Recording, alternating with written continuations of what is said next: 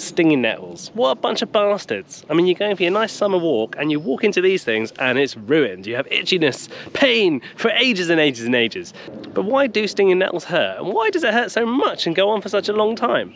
Well, let's get into it today. Into the weeds, I was going to say, but they're not quite a weed. So these are stinging nettles here. You can recognize them by their big serrated leaves at the top. Now, if you were to zoom in on a microscope, you'd see that each stinging nettle has loads and loads of little hairs all the way down its stem, all the way down its leaves, the leaves in particular.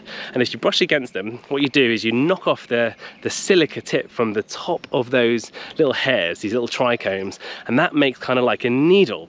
And the needle can pierce your skin, and when it pierces your skin, a bunch of stinging nettle toxins go into your skin, and that's what causes the pain. But what is in the stinging nettle toxin? Well, quite a few things.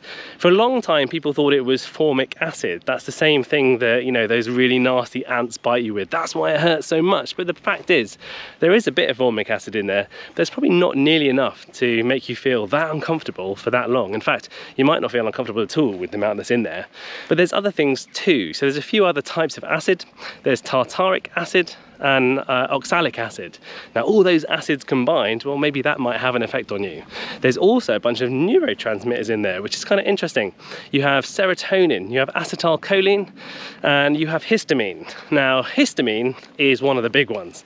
You know, if you have hay fever or an allergy, you take antihistamine. That's because when cells release histamine, it causes you to swell. And when you swell, then you start pushing on nerve cells around things which are swelling, which causes pain. So lots of histamine equals pain, and that's why you take an antihistamine when you have your allergies and when you get stung by something. It has acetylcholine, which is another neurotransmitter, and has serotonin, which we often think of as the happy hormone, but actually it does a lot of other things as well. Now, all those things combined, as well as the three acids, probably come together to give you that pain. Now, we know how each of them works individually. We kind of have an idea about how that cocktail works, but what's kind of interesting is that I don't think science has still figured out why it hurts for so long after you get stung by a nettle. By all accounts, it really shouldn't, but it does. It goes on and on and on. So that's something we're trying to figure out. The reality is, just don't walk into them, you know? They are for nettle soup. They are not for walking in and running your hands through.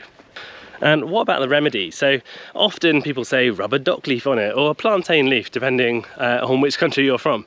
So dock leaves, they grow roughly where stinging nettles grow, and people rub it on that. Now, why do they do that? It's like an old wives' tale. Well, you know, maybe it has sap in it. The sap is cooling, like chamomile lotion, and it's alkaline, so it neutralizes that acid. But remember, the acid doesn't really cause a lot of the symptoms, and also the sap's not really alkaline, so you can kind of get rid of that situation just there.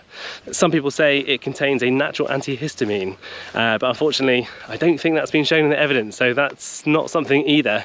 Ultimately, it might just be a bit of a placebo effect, and rubbing it with something that's a little bit soft makes it feel a bit better. The best thing you can do if you get stung by a nettle is to man up, but if you're not going to do that, get some antihistamine cream.